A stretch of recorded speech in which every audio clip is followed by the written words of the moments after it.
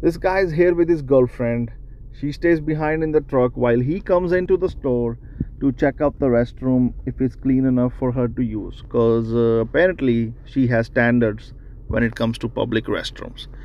Not when it comes to men though, because this guy is out here stealing. Okay, I was watching him the whole time when he came in the first time, and now when he's in the store, when his girlfriend's in the restroom, because with a face like that, which looks like the dead skull emoji, obviously I'm gonna watch him. Okay, and at this exact moment, my coworker also happens to step outside the cooler, and he sees him and comes over to me like, "Hey bro, watch this guy. He's about to do something." I'm like, "I'm already on it, bro. I've been watching him the whole time." And right then he picks up this bottle, and we're both getting excited, and there we go. It's game on. Okay, puts it in his sleeve, and my coworker's like, "You know what? I'll handle the customers. You go handle this." So I come outside and start doing random shit around the store in case this goes sideways, even though we don't think this is gonna happen, but just in case, to be safe.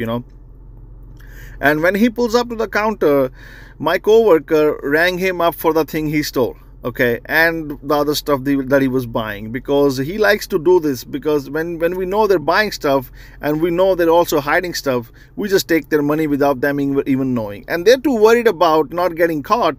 They don't even look at the screen like, what are they paying for? Okay, and at this moment he's like, "Oh, they don't know, shit, my girlfriend needs to come out the restroom quick so we can be out of here as soon as possible." He's looking over to the restroom if she's out or no, and grabs his stuff, grabs his change, and walks off, thinking he's the hero in this story. No bro, you're not the hero. Okay, and looking back at us thinking, "Oh, I made these two fools not even realize what I just did." And then I call him to break his reality.